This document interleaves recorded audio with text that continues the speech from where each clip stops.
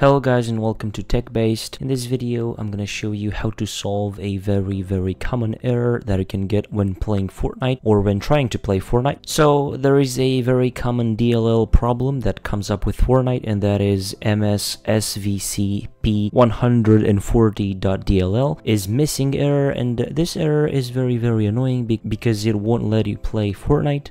In this video I'm going to show you a very quick solution to that problem. All you have to do is go to this link. We're going to have this link in the description down below, and you just have to reinstall or to update the Visual C++ registry table for Visual Studio 2015. Just go and select your language. I'm going to select English and then click on download. Here you're going to have to download the system version that you have. In my case I have a x64 system, so you just select it, or you can always download them both. If you don't know what system version you have, just click on next then, and then the file will start to download. And because this file is a official Microsoft.com file, you don't have to worry about messages that say this type of stuff, like this type of file could harm your computer. Don't worry about that because this is an official file for Microsoft.com. Just click on run and install the software. After you installed it, you just have to restart your PC, and after the restart, Fortnite should run smoothly. You should not get any DLL errors anymore, and you're good to go. I'm hoping that this video helps you guys. If it did, don't forget to leave a like and subscribe to the channel if you're new here. Until next time, have a nice day.